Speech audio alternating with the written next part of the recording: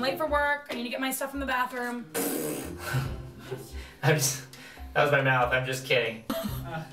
I don't know, I blew a gasket, Grace. What do you need? I can pass it to you under the door sill. No, I can't. I have to like wash my face and straighten my hair and do my makeup. You can do that in your car. No, I can't do that in my car. Well, I can't shit in my Prius. Don't shit in my toilet. I'm not gonna walk over to Hobby Lobby every time I need to take a dump.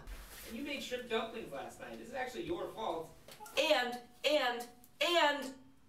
it is our bathroom. Toilets should be free and public to everybody. No, not if you don't pay rent. Really, Grace? You're gonna throw that on me before the biggest audition of my life? Oh my God. Fine. Shit in the frickin' toilet. I don't care. Stink it up. Break it. I don't care. I'm gonna go to work to make money to pay rent for this apartment and buy toilet paper, which guess what? You're gonna use all of it anyways.